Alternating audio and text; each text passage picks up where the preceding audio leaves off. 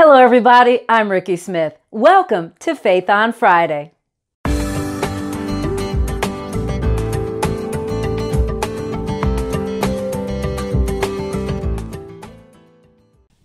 This is the time of year when we find ourselves thinking about how grateful we are for the things in our life. I'm no different. Today, I am grateful for my family. I have a pretty large family. I am the oldest of 7 children, and I'm the mother of 4 grown kids. My family has always been there for me. They have supported me, they have loved me, they have backed me up, and they've stood up to me. I'm grateful for my parents who didn't have it easy all the time, but always made sure that we had everything we needed. The house was filled with love and no one was ever hungry.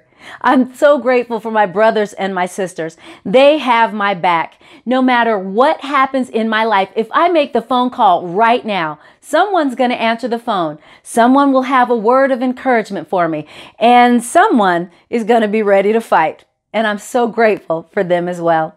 I'm grateful for my children, all 4 of them.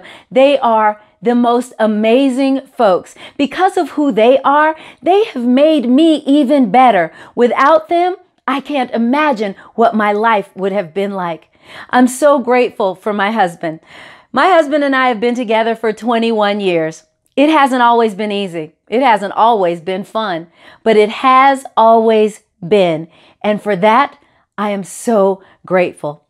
Families can be hard, but they are so necessary. They make us who we are. They give us strength. They give us refuge. They also give us joy and laughter. And even through the pain of being in a family, there is nothing like the love that one will find there.